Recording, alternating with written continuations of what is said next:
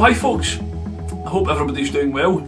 This short video is going to be a tripod review. K&F Concept very kindly reached out and sent me one of their Pro tripods. This one here to be exact, and I've been testing and reviewing it over the last 6 months. They sent me the tripod before lockdown, and unfortunately during lockdown I wasn't out much, especially not out hill climbing, which I normally do. So I've managed to get out on quite a few good trips now and take the tripod with me, so I feel the time's now right to give my thoughts on it. The video is obviously sponsored by K&F because they sent me the tripod to test and review, but I'm going to give you my totally unbiased opinion on it. Although I'll say up front, about 90% of what I've got to say on the tripod is all positive. There's only a few little glitches I'm being quite pernickety about, things I would possibly change, but overall very happy with the way the tripod performs. Now I'm basing this review on the type of photography that I normally do, which as you'll probably know is out and about on the hills. One main thing I need to take into consideration when buying any bit of equipment is the weight. The tripod weighs 2.3 kilograms, and that's including the centre column. You can have it on or off. I've currently got it off because just to save a little bit of weight. It's not that heavy, but every bit of weight counts when you're carrying a 30-40 kilogram rucksack up a hill. It's a carbon fibre tripod, and it's very well made. Now you could go out and spend £300-400 on a more robust and stable tripod, but for me personally that is just not practical to carry up a hill. It's going to be a lot heavier. I need a good balance of something that's going to be sturdy in pretty breezy conditions, and also lightweight. For the past 2 years I've been using this Benro tripod, again a carbon fibre tripod, slightly smaller than this, although there's not much weight difference between the two. This is slightly heavier but more robust and stable than this.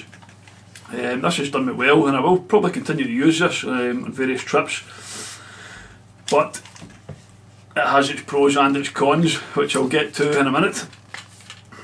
Now it states that the load capacity on this is 10 kilograms, which is pretty heavy, and I'm pretty sure in non-windy conditions it would easily be able to hold that amount of weight. If you were indoors or a studio environment, I'm sure it would be absolutely fine. But for the type of photography that I do, which is mainly mountain tops, it is always windy. Very rarely do you get no wind at all in the mountain tops in Scotland. But this has performed very well. It's very well made. The legs feel absolutely solid. Another feature that I like is you can get the tripod down extremely low. Because the centre column comes out, get right down very low to the ground, so you can get flat to the ground, which is great for wide angle perspectives, or if you're out and about doing possibly some wildlife and you need to get right down very low, lying down.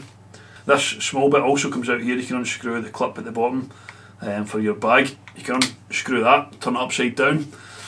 If you wanted to get even lower, right on the ground, the camera can hang upside down, which is great. Another nice feature it has is you can convert it into a monopod, which again would be handy if you're doing possibly wedding photography or even hyperlapse photography. The ball head itself is very solid. I've not had any issues with the ball head at all. It's also got a panorama lock as well here.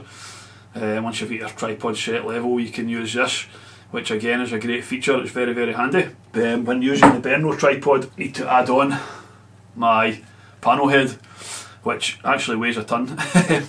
It's not ideal. So again, it's just a great feature to have on the ball head.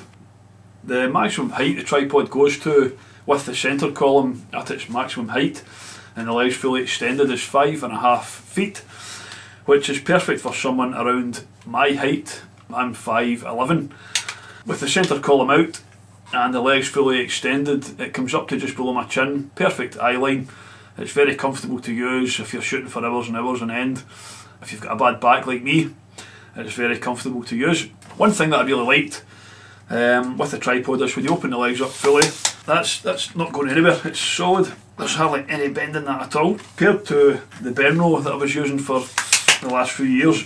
Now using this in snow freshly laid snow, so to speak, there's quite a lot of bend in this here. So with the 3 legs out, I found that when I was digging it into the snow, it seemed to pop back up again. And a lot of photography that I do involves the camera sitting in the one spot for a while, trying to capture different moments in time. I was really frustrated at times with this tripod because I was having to align things in Photoshop and post, and it was just hassle. This I've not had any bother with at all. I've not had a chance to test it in snow yet, but in marsh and long grass, it has been absolutely solid.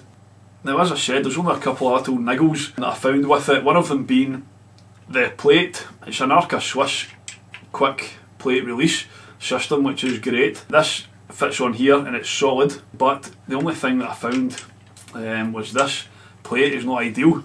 Underneath, trying to connect this to the camera, it just wouldn't tighten that well, and after using the camera 2 or 3 times, moving it about on the ball head and trying to get things level, this would just loosen off.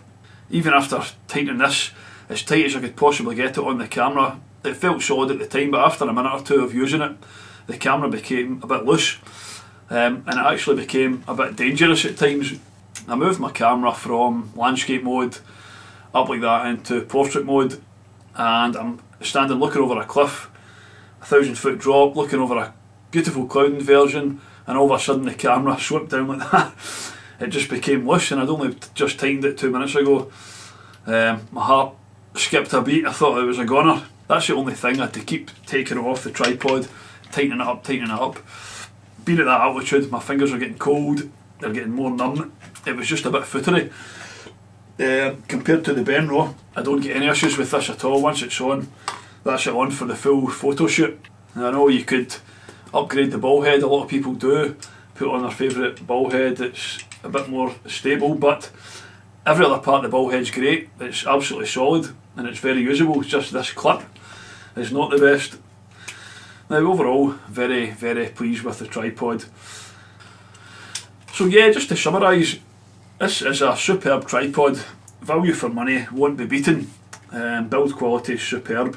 It's lightweight, it's very practical for anyone that does similar photography to myself up and about in the mountains. It is very usable, and also very usable in a studio environment. So yeah, you will be seeing this tripod in my future videos. Speaking of which, I've got a few superb videos coming up, which I can't wait to share. Believe it or not, I got another fantastic cloud inversion a few weeks back from the top of Ben Narnain in the Arrochar Alps, and I'm just not long back from the Isle of Skye, where I climbed a couple of Munros. Cannot wait to share the footage from those 2 trips. I'll leave a link below if anybody wants to check out this tripod. I'll leave a discount code below. Anyway, thank you for watching. I'll catch you on my next trip. Cheers.